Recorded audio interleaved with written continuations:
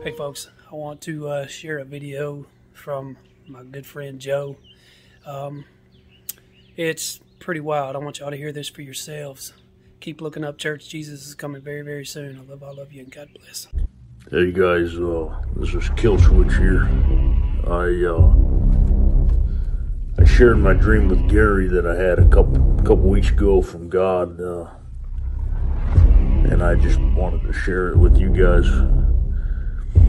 Gary asked me to share it as well, but in the dream, I was calling out a false preacher. I don't know exactly who it was.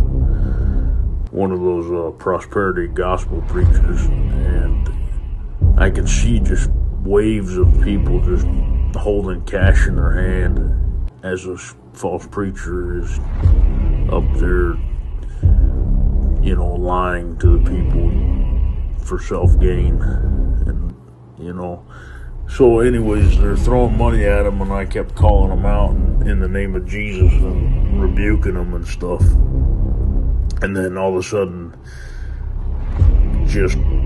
I jumped from that scene in the dream to me driving, and I remember I'm in this desert type of terrain, and off to my right hand side, way off in the distance, is Yellowstone. I don't know why I knew that. Obviously, I guess God just, shows us certain things in dreams. Anyways, I saw this tornado come out of the sky, come down from the sky and touch the volcano part in Yellowstone in Montana.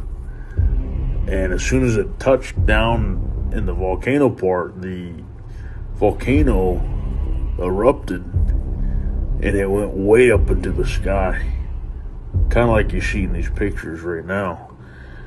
And as soon as I seen that, I immediately reached for my phone as I was driving.